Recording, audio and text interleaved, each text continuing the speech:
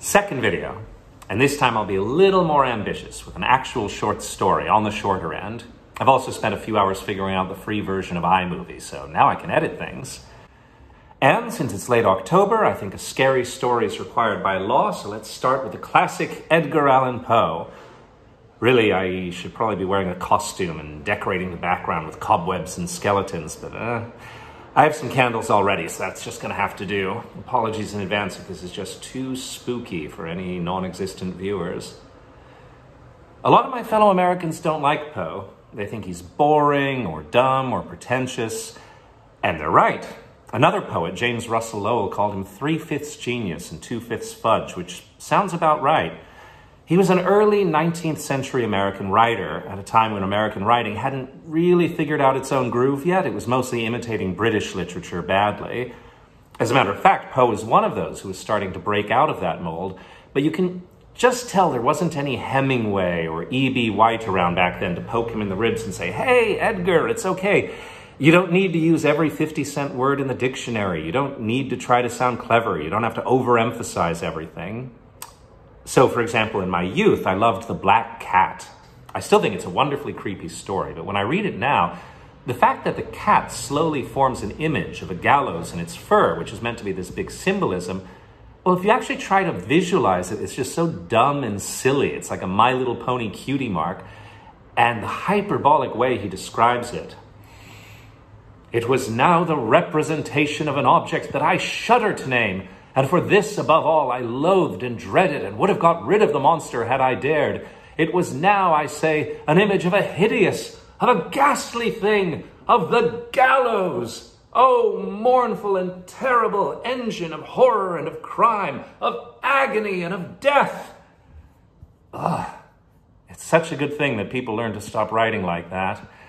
So the best Poe, for my money, is where he puts aside all that junk and he just shares his sincere and deeply messed up self and leaves out the fudge. His poetry is good that way. Stuff like The Raven, Annabel Lee, Alone, The Bells, The Conqueror Worm, all awesome, all very musical. And so I'd rank his best 3 stories as the shorter, simpler, poetic ones: The Cask of Amontillado, The Mask of the Red Death, and The Telltale Heart. Now, all 3 are creepy. All 3 are wonderfully atmospheric. But of the 3, The Cask of Amontillado is the most fun. Anyway, the big question is, pronounce it Amontillado or Amontillado? It's a Spanish wine, so it's probably supposed to be Amontillado, but this is set in Italy, where 2 L's just make a longer L sound. So I'm going to go with Amontillado. The Cask of Amontillado by Edgar Allan Poe. The 1,000 injuries of Fortunato I had borne as best I could, but when he ventured upon insult, I vowed revenge. You who know so well the nature of my soul will not suppose, however, that I gave utterance to a threat. At length I would be avenged. This was a point definitely settled, but the very definitiveness with which it was resolved precluded the idea of risk. A wrong is unredressed when retribution overtakes its redresser. It is equally unredressed when the avenger fails to make himself felt as such to him who has done the wrong. It must be understood that neither by word nor deed had I given Fortunato cause to doubt my goodwill. I continued, as was my wont, to smile in his face, and he did not perceive that my smile now was at the thought of his immolation.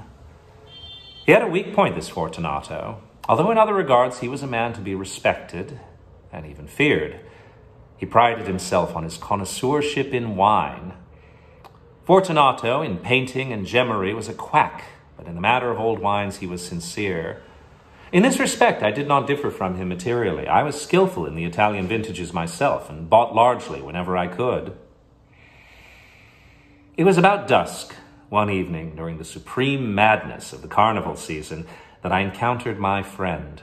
He accosted me with excessive warmth, for he had been drinking much. The man wore motley. He had on a tight-fitting party-striped dress, and his head was surmounted by the conical cap and bells. I was so pleased to see him that I thought I should never have done wringing his hand. I said to him, "My dear Fortunato, you are luckily met. How remarkably well you're looking today. But I have received a pipe of what passes for Amontillado, and I have my doubts." "How?" said he. "Amontillado, a pipe? Impossible, and in the middle of the carnival." "I have my doubts," I replied, "and I was silly enough to pay the full Amontillado price without consulting you in the matter. You were not to be found, and I was fearful of losing a bargain." "Amontillado." "I have my doubts." "Amontillado." "And I must satisfy them."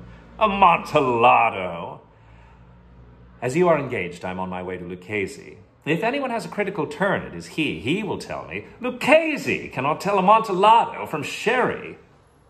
And yet some fools will have it that his taste is a match for your own.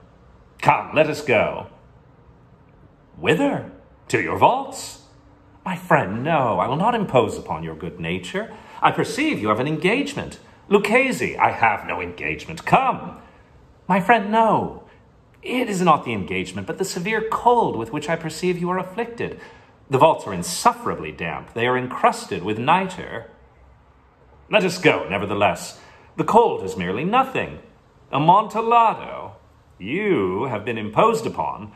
And as for Lucchese, he cannot distinguish sherry from Amontillado." Thus speaking, Fortunato possessed himself of my arm. Putting on a mask of black silk and drawing a roquelaire closely about my person, I suffered him to hurry me to my palazzo. There were no attendants at home. They had absconded to make merry in honor of the time. I had told them that I should not return until the morning, and had given them explicit orders not to stir from the house. These orders were sufficient, I well knew, to ensure their immediate disappearance, one and all, as soon as my back was turned.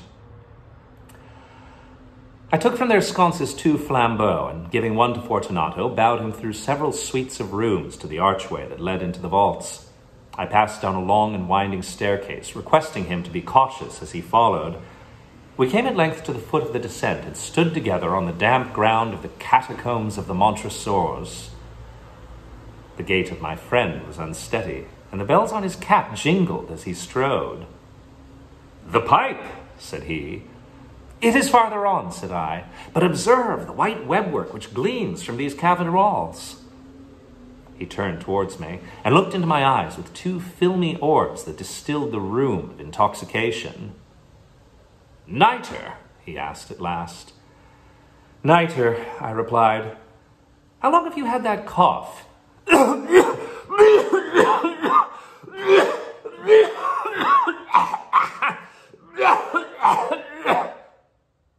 My poor friend found it impossible to reply for many minutes. "It's nothing," he said at last. "Come," said I with decision, "we will go back. Your health is precious. You are rich, respected, admired, beloved. You are happy, as I once was. You are a man to be missed. For me, it is no matter. We will go back. You will be ill, and I cannot be responsible. Besides, there is Lucchese." "Enough," he said. "The cough's a mere nothing. It will not kill me. I shall not die of a cough." True, I replied. "And indeed I had no intention of alarming you unnecessarily, but you should use all proper caution. A draught of this Medoc will defend us from the damps." Here I knocked the neck off a bottle which I drew from a long row of its fellows that lay upon the mould. "Drink," said I, presenting the wine. He raised it to his lips with a leer. He paused and nodded to me familiarly while his bells jingled. "I drink," said he, "to the buried that repose around us, and I to your long life." He again took my arm, and we proceeded. "These vaults," said he, "are extensive." "The Montresors," I replied, "were a great and numerous family." "I forget your arms." "A huge human foot d'or in a field azure. The foot crushes a serpent rampant whose fangs are embedded in the heel." "And the motto?" "Nemo me impune lacessit." "Good," he said. The wine sparkled in his eyes, and the bells jingled. My own fancy grew warm with the Medoc. We had passed through walls of piled bones, with casks and puncheons intermingling, into the inmost recesses of catacombs. I paused again, and this time I made bold to seize Fortunato by an arm above the elbow. "The nitre," I said. "See, it increases. It hangs like moss upon the vaults. We are below the river's bed. The drops of moisture trickle among the bones. Come, we will go back ere it is too late. Your cough. It's nothing, he said. Let us go on. But first, another draught of the Medoc. I broke and reached him a flagon of de Grave. He emptied it at a breath. His eyes flashed with a fierce light. He laughed and threw the bottle upwards with a gesticulation that I did not understand. I looked at him in surprise. He repeated the movement, a grotesque one. You do not comprehend, he said. Not I sighed. Then you are not of the Brotherhood. How? You are not of the Masons. Yes, yes, I said. Yes, yes. You? Impossible, a Mason. A Mason, I replied. A sign, he said, a sign. It is this, I answered, producing a trowel from beneath the folds of my roquelaire. You jest, he exclaimed, recoiling a few paces. But let us proceed to the Amontillado. Be it so, I said, replacing the tool beneath the cloak and again offering him my arm. He leaned upon it heavily. We continued our route in search of the Amontillado. We passed through a range of low arches, descended, passed on, and descending again arrived at a deep crypt in which the foulness of the air caused our flambeau rather to glow than flame. At the most remote end of the crypt there appeared another, less spacious. Its walls had been lined with human remains, piled to the vault overhead in the fashion of the great catacombs of Paris. 3 sides of this interior crypt were still ornamented in this manner. From the 4th side, the bones had been thrown down and lay promiscuously upon the earth, forming at one point a mound of some size. Within the wall thus exposed by the displacing of the bones, we perceived a still interior recess, in depth about 4 feet, in width 3, in height 6 or 7. It seemed to have been constructed for no especial use within itself, but formed merely the interval between 2 of the colossal supports of the roof of the catacombs, and was backed by one of their circumscribing walls of solid granite. It was in vain that Fortunato, uplifting his dull torch, endeavored to pry into the depth of the recess. Its termination the feeble light did not enable us to see. Proceed, I said. Herein is the Amontillado. As for Lucchesi, he's an ignoramus, interrupted my friend, as he stepped unsteadily forward, while I followed immediately at his heels. In an instant he had reached the extremity of the niche, and finding his progress arrested by the rock, stood stupidly bewildered. A moment more, and I had fettered him to the granite. In its surface were 2 iron staples, distant from each other about 2 feet horizontally. From one of these depended a short chain, from the other a padlock. Throwing the links about his waist, it was but the work of a few seconds to secure it. He was too much astounded to resist. Withdrawing the key, I stepped back from the recess.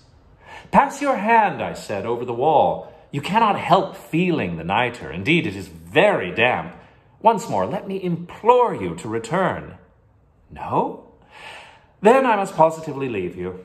But I must first render you all the little attentions in my power.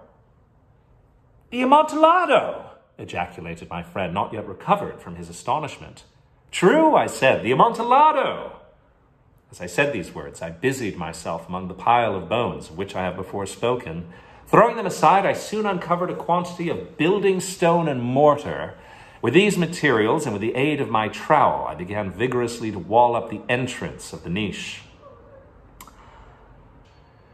I had scarcely laid the first tier of masonry when I discovered that the intoxication of Fortunato had in a great measure worn off. The earliest indication I had of this was a low moaning cry from the depth of the recess. It was not the cry of a drunken man. There was then a long and obstinate silence. I laid the 2nd tier, and the 3rd, and the 4th, and then I heard the furious vibrations of the chain. The noise lasted for several minutes, during which, that I might hearken to it with the more satisfaction, I ceased my labors and sat down upon the bones.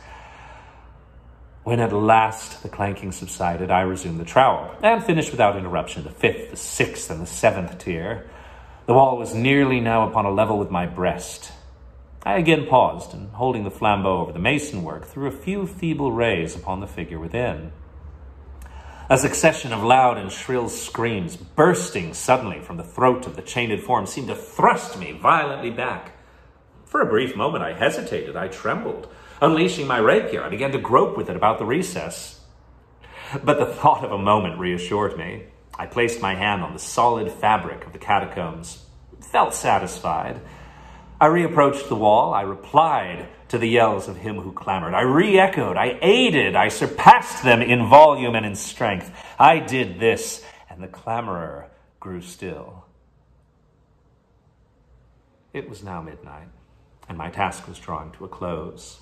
I had completed the 8th, the 9th, and the 10th tier. I had finished a portion of the last and the 11th. There remained but a single stone to be fitted and plastered in. I struggled with its weight. I placed it partially in its destined position. But now there came from out the niche a low laugh that erected the hairs upon my head. It was succeeded by a sad voice, which I had difficulty recognizing as that of the noble Fortunato. The voice said, "A very good joke indeed. An excellent jest. Oh, we shall have many a rich laugh about it. At the palazzo. Over our wine." "The Amontillado," I said. "Yes, the Amontillado. But is it not getting late? Will they not be awaiting us at the palazzo? The lady, Fortunato, and the rest? Let us be gone." "Yes," I said, "let us be gone." "For the love of God, Montresor!" "Yes," I said, "for the love of God." But to these words I hearkened in vain for a reply. I grew impatient. I called aloud, "Fortunato!" No answer. I called again, "Fortunato!" No answer still. I thrust a torch through the remaining aperture and let it fall within. There came forth in reply only a jingling of the bells. My heart grew sick on account of the dampness of the catacombs. I hastened to make an end of my labor. I forced the last stone into its position. I plastered it up. Against the new masonry, I re-erected the old rampart of bones. For the half of a century, no mortal has disturbed them. In pace requiescat!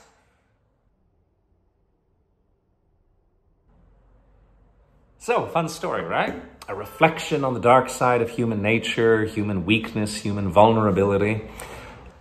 What's really creepy about this story is when you're going to sleep a few hours later and you imagine Fortunato's last hours choking on his cough and the torch fumes and the bad air, and through his mind is going through everything that had happened, how nobody had seen him with Montresor, Montresor had been wearing a mask, how no help would ever come, the joke with the trowel, the coat of arms, and the motto, all these chances for him to notice what was going on, but he was too drunk. "I will not die of a cold." True, true. Drinking to his long life. In school, they call all that stuff foreshadowing, but that's beside the point. The point is how it's torturing Fortunato there in the dark, how he must want with all of his will to go back in time a few hours, but he knows that time will carry him into nothing but darkness and wet and damp forever. And that's why Edgar Allan Poe is a genuinely creepy writer.